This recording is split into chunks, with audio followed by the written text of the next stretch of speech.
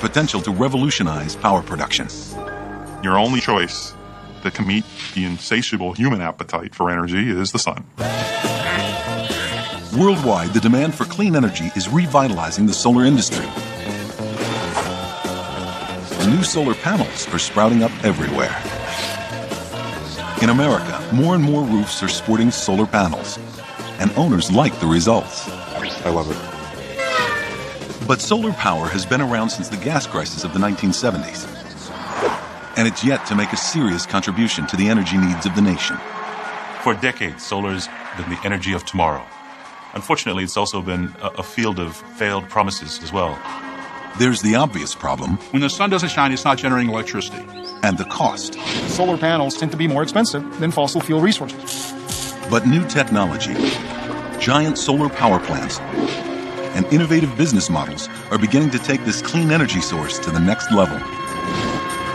But can solar power provide enough electricity to meet the demands of the 21st century? Up next on Nova, Saved by the Sun.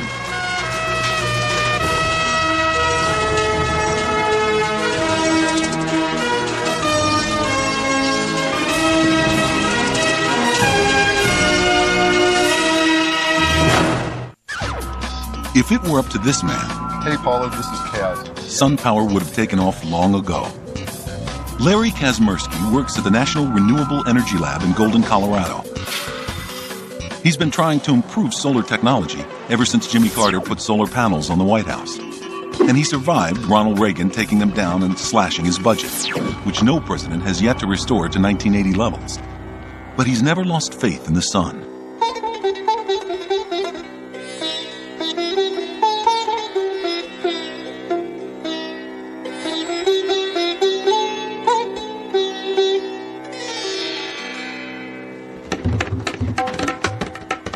Kazmersky's office looks like a cross between a mad scientist's lab and a head shop. Kaz, as he's called by everyone, even designs solar ties. An unabashed solar optimist, he studied virtually every aspect of solar science and has become a collector of solar history.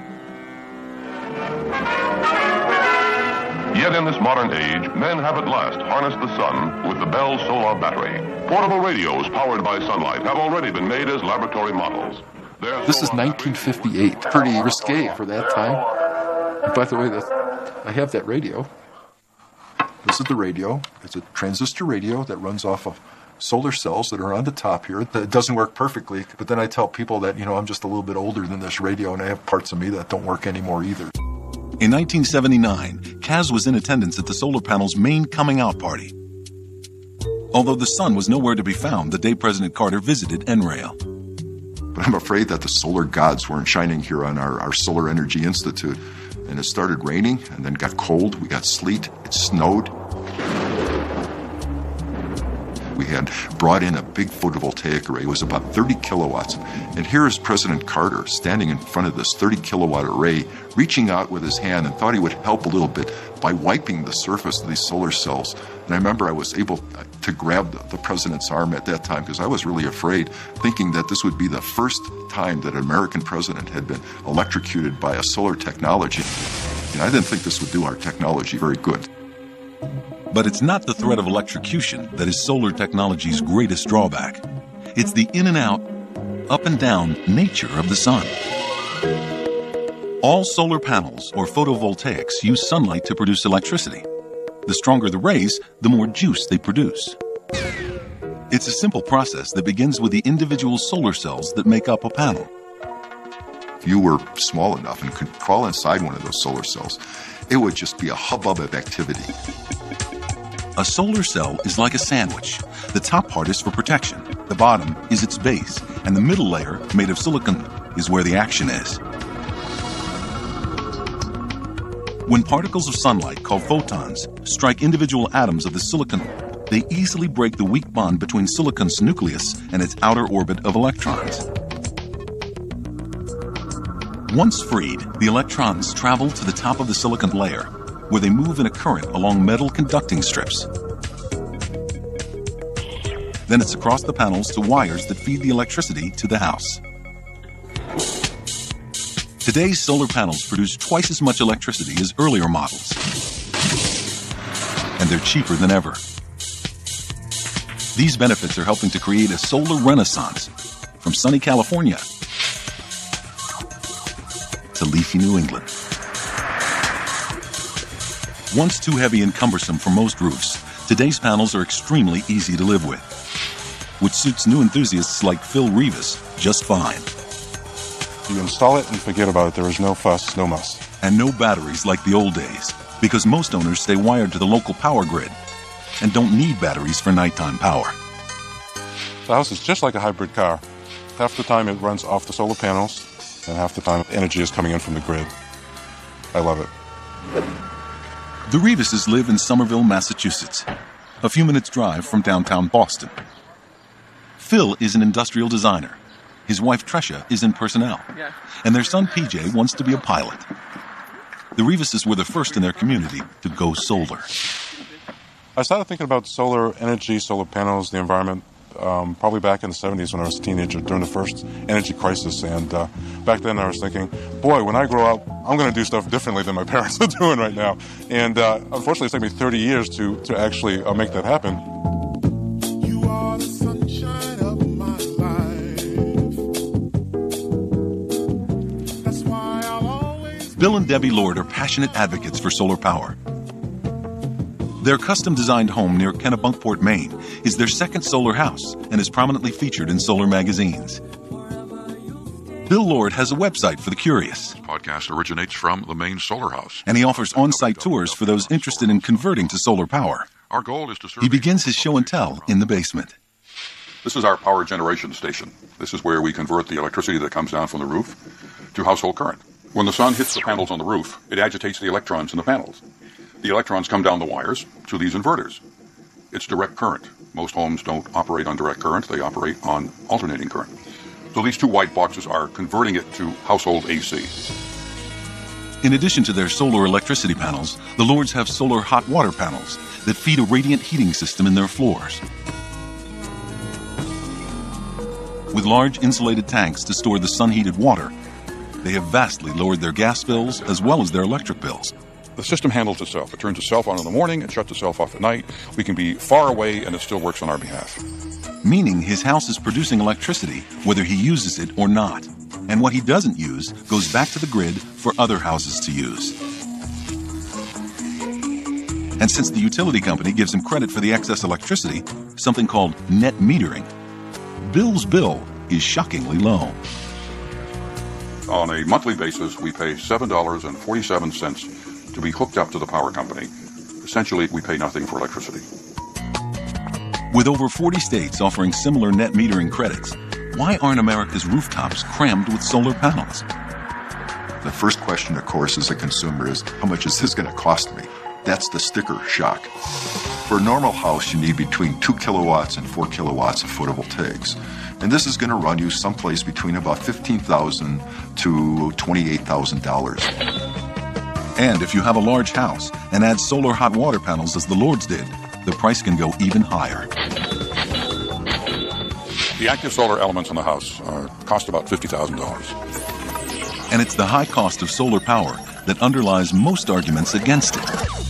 Right now, solar panels are not very efficient and they're expensive. The only people that have those solar collectors are really very wealthy people.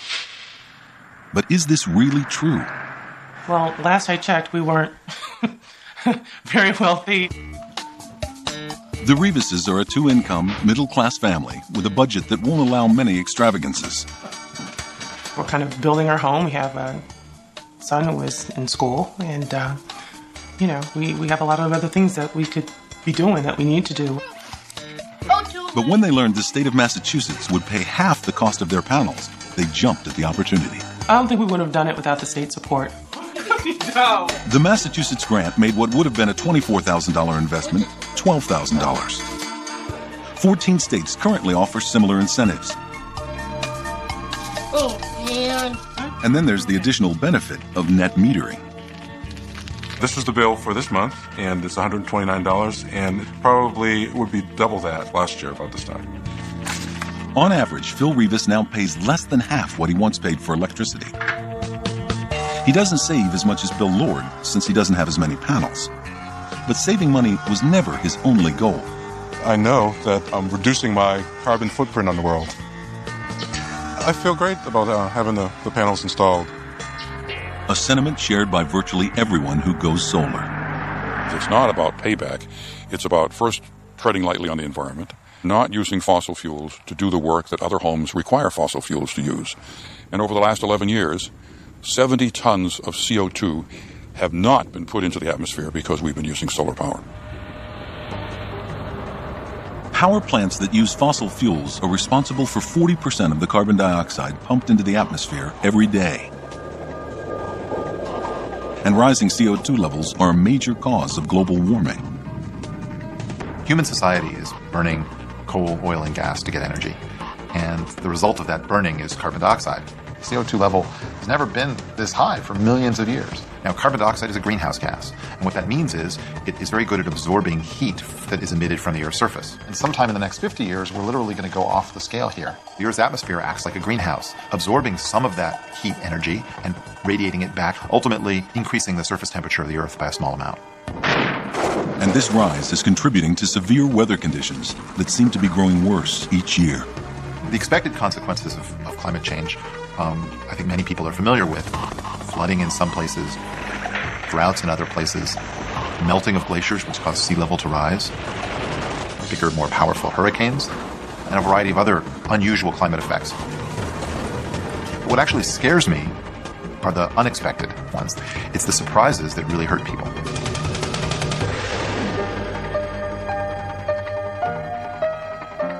Concern over global warming has helped boost panel sales 600% since 2000, as more people try to do their part to stave off the crisis.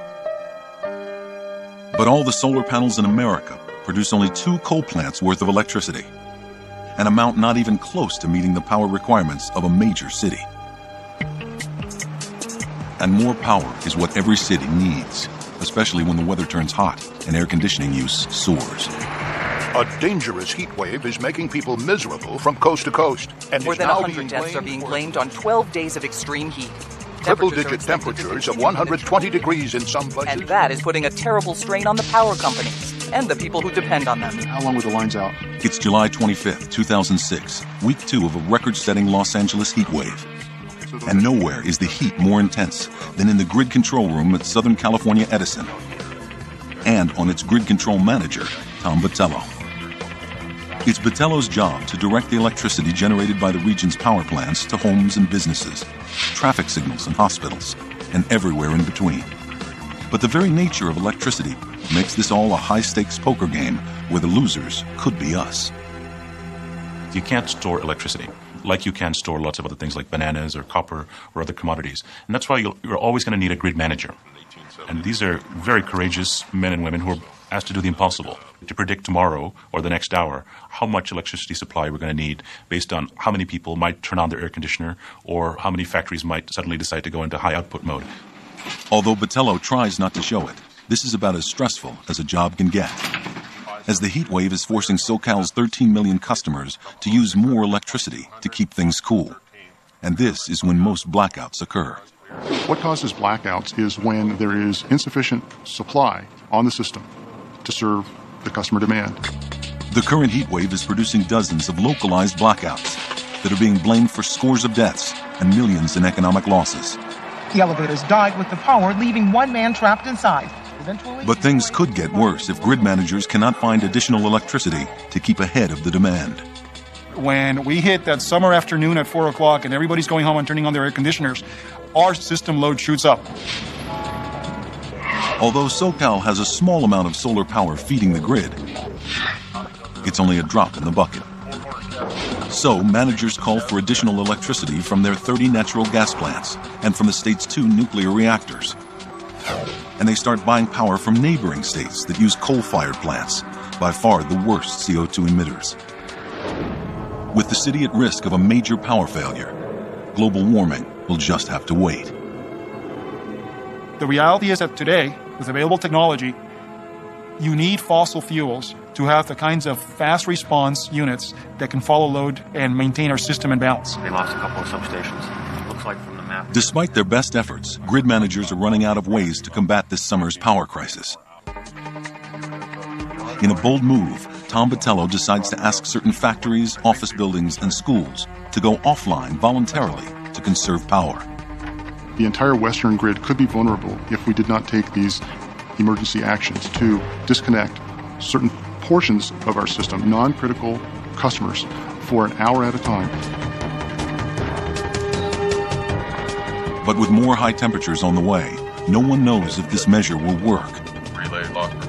If it doesn't, the city faces the dangerous prospect of massive blackouts and the inevitable chaos that would follow.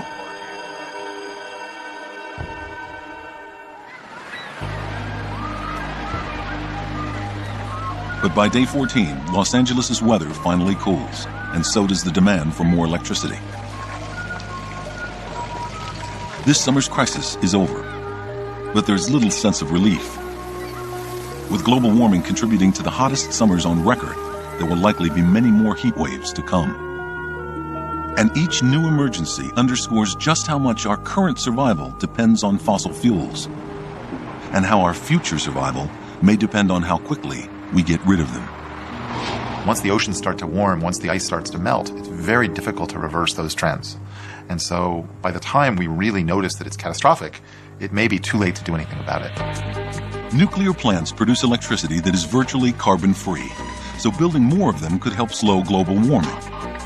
But public fears over accidents and atomic waste have halted new plant construction everywhere in America.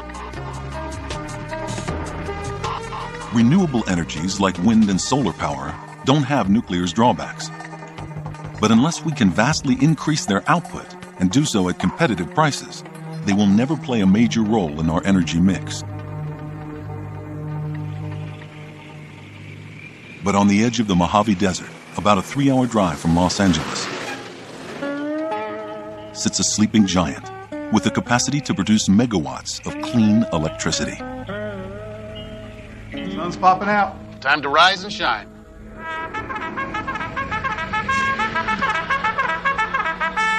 Welcome to Kramer Junction. Kramer Junction is the largest solar power plant in the world, occupying an area bigger than New York's Central Park. Sun angle is 8.5 and we are positioned at 8 degrees. It was built 20 years ago in response to the energy crisis of the 1970s, and today makes enough electricity to power 150,000 homes in the greater Los Angeles area. Called a solar thermal plant, Kramer Junction uses mirrors, not silicon panels, to turn sunlight into electricity. The parabolic shape of the mirrors is the key. Each row of shiny troughs tracks with the movement of the sun to continuously focus the blazing hot rays on this glowing tube of synthetic oil. And while these mirrors are cool to the touch, the HCE tubes can reach up to 750 degrees. The scalding hot oil flows to the power plant, where the scorching tube passes through a vat of water, instantly boiling it and creating jets of pressurized steam. The steam is directed to turbines that spin out electricity just like a fossil fuel plant. And there are no emissions but excess steam. We use this instead of conventional fossil fuels to generate the electricity that's tied onto the grid. In the Mojave Desert alone, there is enough sunlight to power all of Los Angeles County and the rest of the country as well. But Kramer Junction is the only solar facility out here. The obvious question is why? What communities are going to be willing to cede the amount of open space that would be required for making that a reality? You also have to layer onto that the transmission requirements to get that big field of solar mirrors connected to the grid where customers are. When you transmit power, you lose power just by the nature of transmitting through copper wires, but it also costs money. It's always better to produce electricity closer to where you need it. America's second big thermal plant is doing just that. It's being built just outside the ravenous market for electricity, known as Las Vegas. So it will avoid the high transmission costs faced by Kramer Junction, and should become a major source of electricity for this fast-growing city. But plants like this need lots of sun and huge tracts of land. So the future for this form of solar power may lie only in the open vastness of the desert Southwest. And for some observers, all solar power has a critical limitation that will keep it from ever becoming a major source of electricity anywhere. The sun doesn't always shine. And when the sun doesn't shine, it's not generating electricity. And we don't have the batteries yet to store the energy properly. Without the ability to store the daytime power they produce, solar thermal plants shut down at night and stop making electricity. Solar is absolutely marvelous technology for numerous kinds of applications. Running your calculator so you don't have to replace batteries, and running remote things. It just isn't going to run in the United States. It can't even come close. But other countries aren't so sure. Driving on Germany's Autobahn at speeds sure to get you a ticket in America, a curious sculpture lines the motorway. It's a great wall of solar panels, and this stretch feeds the power grid in Munich. This is Germany's answer to getting more renewable energy. Thousands of solar panels producing millions of watts of electricity. And this man is largely responsible. We are in a very deep energy crisis. Fossil fuels are running out and create a climate disaster. The only real and realistic option is the general replacement of fossil and atomic energies by renewables. Hermann Scheer has been Germany's leading advocate for renewable energy for more than 2 decades. A long-term member of parliament, in 2000 Scheer won support for his National Renewable Energy Act, which requires Germany to produce 20% of its electricity from renewable sources by 2020. Although detractors said this goal was impossible, the country is already ahead of schedule and could even reach 30% renewables by 2020. So why is Germany, a country hardly known for sunshine, going over the moon for solar? The answer is simple: cash incentives. With our Renewable Energy Act, we gave each producer of solar power, even a very, very small one, a price guarantee to give his power to the grid. That means to sell it. Anyone who puts up solar panels will get about 50 cents per kilowatt hour for the electricity they send to the grid. But they pay only about 20 cents for the electricity they buy from the grid. So at the end of the month, panel owners almost always make a profit. Didn't take long for the Germans to figure out that this is worth it. They can make money, so they started to rent space on even their neighbors' roofs to slap up photovoltaics. With the government's cash incentives, any open space has become fair game for solar panels, regardless of who or what gets in the way. And since the price of electricity is fixed for 20 years, most panel owners will easily recoup their investment, and the grid receives a huge infusion of new solar energy. The government's cash incentives are getting everyone into the act. Like his ancestors before him, Heinrich Gartner raised cash crops and animals on the family farm. Then 3 years ago, he added something new to the mix: solar panels. 10,000 of them that supply power to about 1,500 nearby homes. The National Renewable Energy Act had convinced this pig farmer to become a power producer. It was one of my hobbies to play with electricity or something like that, but here it's a power plant. We produce about 1 million kilowatt hours of electricity here with this solar panels. And the amount of money was for the whole installation about $5 million US.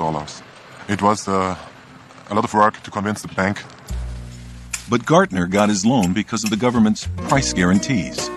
We have a fixed price for the next 20 years that is guaranteed. That means we have every year an income of about 550 to 600,000 US. After loan payments and other expenses, Gardner's profit is less than $60,000 a year. So he hasn't given up his pigs yet. But his solar farming has far greater potential. I'm still a farmer. I'm still breeding pigs, but the hunger for electricity is even bigger than for food at the moment in Germany. Kannst du uns in Schreinen gehen, bitte? We can produce here really green power with no atomic waste or carbon dioxide emission. We want to show that it is possible to make electricity that doesn't do a lot of bad things. That's an important point because I want to give my farm later on to my junior as my father gave it to me.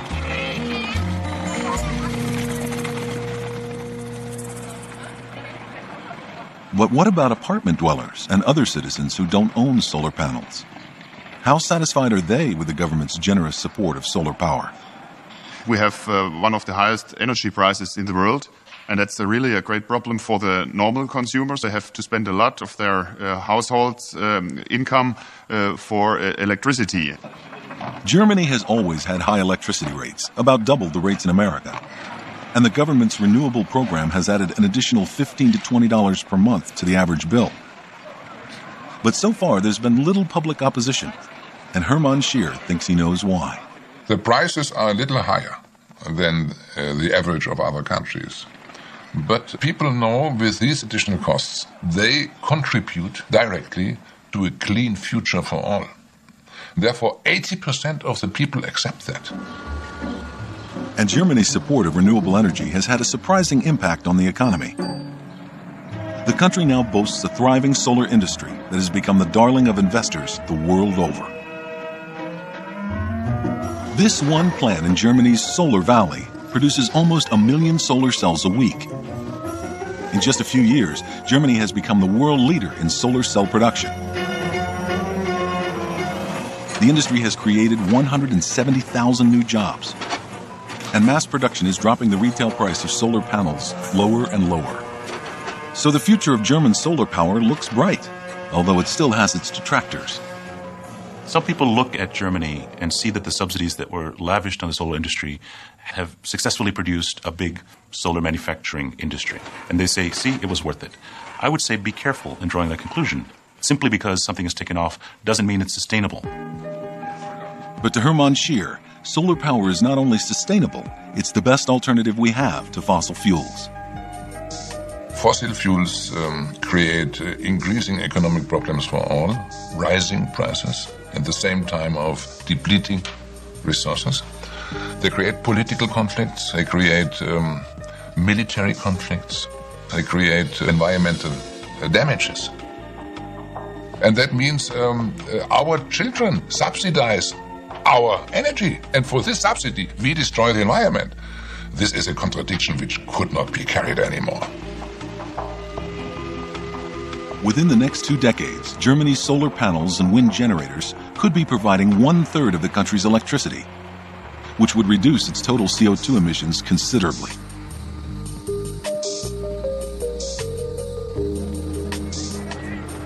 By contrast, the United States currently gets only 1% of its energy from solar and wind.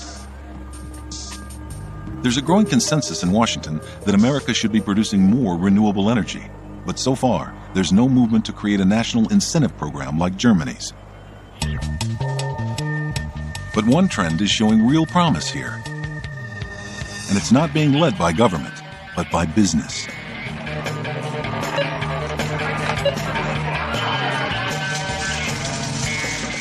This Whole Foods market is in Ridgewood, New Jersey. At first glance, it's pretty much like any other Whole Foods. Neat and bright, with lots of great-looking food at premium prices. Hi, would you like paper or plastic? But there is one thing different about this particular store. The roof is covered with solar panels. They look expensive, but Whole Foods didn't pay a cent for them. They're owned by a solar energy power company called Sun Edison. Its founder and CEO is Jigar Shah. We help companies like Whole Foods move to solar power. Sun Edison and its investors pay all of the upfront costs for these solar systems, and Whole Foods promises to buy the power over a long-term contract. Jennifer McDonald is a green mission specialist for Whole Foods. We use a lot of energy, and solar power powers everything in the store, from lighting to the steamers, slicers, the coolers, freezers, anything that requires electricity, even the registers. So it's important for us to look at ways to make that energy clean and be aware of the amount of energy that we use. Solar panels on this store complement, do not replace, energy from the grid. The solar power only produces 15% of the store's use all year round, but it produces between 50 and 100% of its energy needs during the daytime. And that's the time when the power from the utility company is the most expensive. This is especially true in the summer. During the summer months, when we have all this air conditioning demand during the day, it's 95 degrees with 98% humidity outside. You're not paying 7 cents a kilowatt hour. You're paying up to 30 cents a kilowatt hour during the summer. I'm gonna soak up the sun. I'm gonna tell everyone to lighten up. Whole Foods' air conditioning bills are the highest when the sun is beating down on their roof, and that's when these solar panels are producing the most power. So at these peak hours, solar power is cheaper than grid power. And there's more potential energy savings for the store. Electricity rates fluctuate with the price of fossil fuels. And since most experts expect fuel prices to rise, the SunEdison deal has an added benefit for Whole Foods. We are guaranteeing Whole Foods a fixed price for 20 years from these solar panels. That's something that their traditional utility company can't promise them. How much Whole Foods saves over the next 20 years will depend on the cost of their conventional energy. But SunEdison knows precisely how much it will make from the Whole Foods deal. I know exactly how much sun is going to hit these panels every year. I know exactly how long these panels are going to last, which is about 40 years. And because of that, just based on interest rates and based on my cost of installation, I can figure out exactly whether these systems will be profitable or unprofitable from day one. If you look at companies like SunEdison who are helping retailers put up solar panels on their roofs, you're suddenly seeing a linkage of the capital markets, which have traditionally been very reluctant to get into solar energy, with the retail sector. That's how you do things in America. You link the technology to the capital, and that's where the rubber hits the road. Or where the sun hits the panel. But in the end, can green stores like Whole Foods and innovative companies like SunEdison really make a difference? Businesses can make a difference in the energy mix in our country, and I think they have to, because capitalism is what America is built on, and we expect businesses and entrepreneurs to step up to the plate and bring solutions to the challenges that we face as a country. And solar or any renewable energy, to me, is the right thing for business to get involved in. And supermarkets aren't the only candidates for large solar installations. With all of the municipal buildings, all the distribution centers, all of the schools, all of the other big, large, flat roofs that every typical city has, you can meet between 20 and 40% of the peak power needs of an average American city. There are other large roof technologies that could create more solar power for the grid. One of the most promising is flexible solar sheeting that can cover very large areas and potentially supply more power than conventional panels. Still, rooftop solar arrays are not very efficient.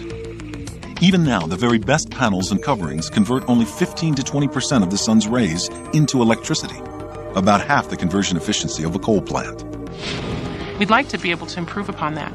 So we've been researching how to use more sophisticated materials to put together a high-efficiency cell. Do you have any idea how many of those cells are measured? Back at the National Renewable Energy Lab, Sarah Kurtz leads a team that is developing something called a multi-junction solar cell. It looks like a miniature version of a normal solar cell, but even at this tiny size, it's much more powerful because it contains several micro-thin layers of light-absorbing materials. The light from the sun is revealed as a band of colors, each color a different wavelength of energy. Traditional silicon solar cells absorb only the red spectrum of the sun's rays. The rest of the energy bands are blocked. You could do better if you could use 2 different types of materials, or even 3 different types of materials, to tune them to the color of the light that's coming down. The extra layers allow the cell to absorb additional wavelengths of light, greatly increasing its efficiency. The potential of multi-junction cells as a power source was recently revealed on, of all places, Mars. The robotic rovers roaming the red planet were originally projected to last about 3 months, but they're still functioning more than 3 years after their momentous landing. Thanks in large part to multi-junction solar cells developed in Sarah Kurtz's lab. But the rover cells cost millions of dollars, so they're probably light years away from the consumer market. And right now, no rooftop-based system uses these multi-junctions. If you have multi-junctions, you can get more of the energy out of the sun. The trick is to get more energy out than the extra cost that it costs you to make that extra set of layers in it. We need to take our nanostructures and put them into an assembly. Caltech's Nathan Lewis believes solar technology has to become much cheaper before it can make a serious impact. And he's hoping nanotechnology will help him do that.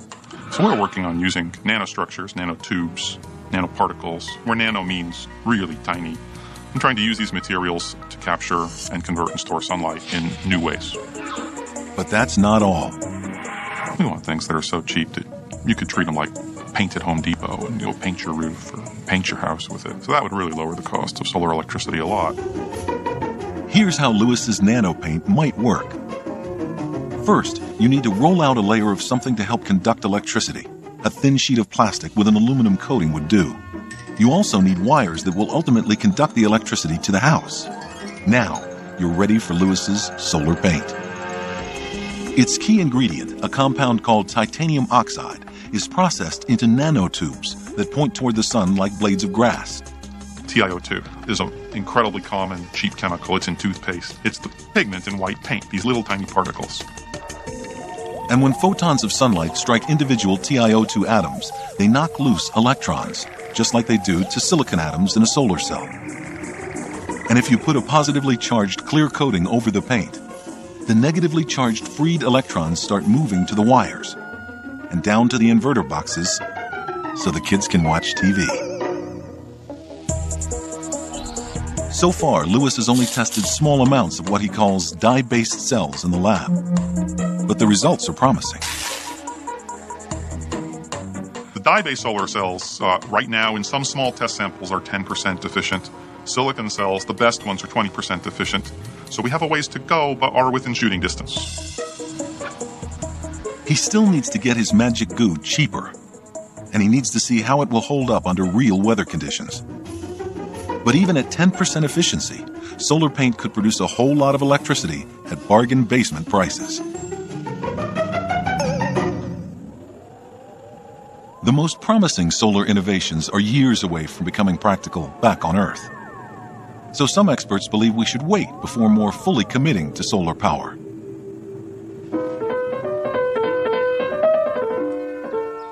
But high in the Colorado Rockies lives a prominent energy expert who believes the solar technology we have now is good enough to be put to far greater use. Meet Amory Lovins. Beneath his mild demeanor lurks an acid-tongued critic of U.S. energy policy. We do have a national energy policy. It's basically to keep wasting lots of energy, import it at whatever price and by whatever means are necessary, and keep stealing from our kids and keep screwing up the climate. You may think this is a senseless, immoral, and wasteful energy policy, and you'd be right. A physicist by training, Lovins is appalled by the low priority given to developing new sources of energy. The amount of research money going into energy, public and private, has shrunk several-fold at the time when we need it the most, and it's shrinking even further. This is just crazy. He is universally recognized as one of our most creative thinkers about energy use and misuse. It's cheaper to save fuel than to buy fuel. It's profitable. That's why smart companies do it like mad to improve their bottom line. His ideas help businesses make money by operating more efficiently. And he's not shy about his ultimate goal. My biggest project is helping the United States get completely off oil by the 2040s. One reason Lovins is so confident about changing our energy future is that he's done it here in his own house. There are actually two different solar electric systems and a bunch of Chinese nickel iron batteries that store electricity for lighting and other uses at night. We have one meter for the electricity we buy, another for the electricity we sell, and the utility sends us a check for that one. And we don't lose much heat because the building is super insulated. All of our windows face more or less south. No doubt the archaeologists will conclude this was a temple to some primitive solar cult, which I guess is about right. Everything in the house is energy efficient, even the pots and pans. It's still pretty hot. And he's designed a solarium that uses the sun for all it's worth. Good day, sunshine. Good day, sunshine. Good day, sunshine. Here in the middle of the house is an area I call the jungle. We've harvested here in 28 banana crops, mango, papaya, loquat, passion fruit, grapes. We've had meter-long iguanas teaching advanced lizarding, a little African pygmy hedgehog that runs around at night eating bugs. It's a really fun thing to have in the middle of your house, especially when it's blizzarding outside and you come in and grab a tomato as you swing by. We're collecting in here heat, light, hot air, hot water, and photosynthesis. Lovins is keenly aware of what solar energy, even in the raw, can provide. And he's pleased that many of us are finally catching up to him. Solar power is the fastest growing source of energy in the world. In 2005, it was a $38 billion global industry growing tens of % a year.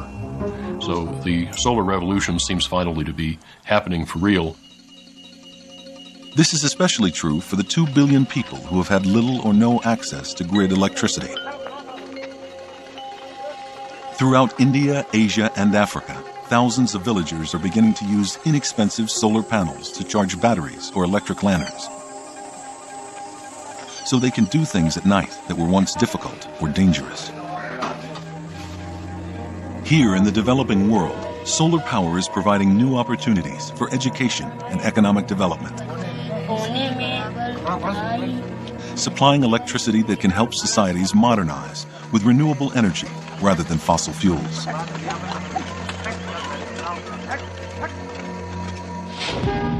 In the United States, California is leading the charge for more renewable energy. There's even a plan to get solar panels on 1 million roofs. But nationwide, solar power, even in combination with other renewables, will have to achieve a far greater percentage of our energy mix, probably as much as 20 to 30% over the next 2 decades, if we want to significantly reduce our CO2 emissions. So is this target realistic? Solar and wind together currently produce less than 1%. I don't think in 20, 25 years it's going to be 20%. I don't see a growth curve like that.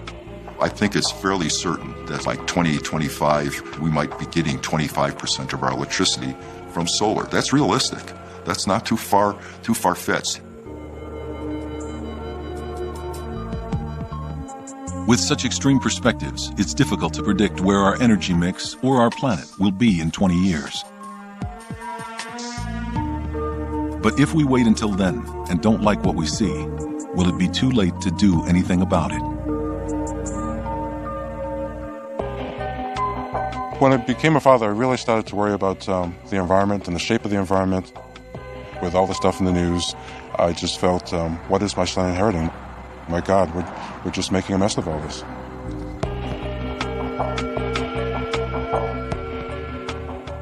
Thinking back to the 70s, man, if everybody had started installing solar panels back then, we'd be in much better shape, really, for the future of the planet.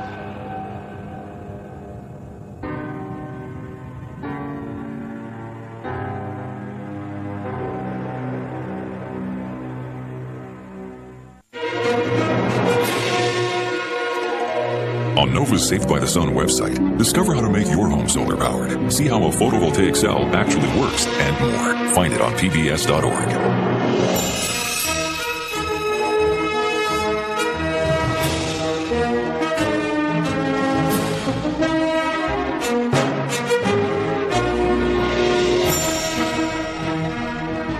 To order this show or any other Nova program for $19.95 plus shipping and handling, call WGBH Boston Video at 1-800-255-9424. Nova is a production of WGBH Boston.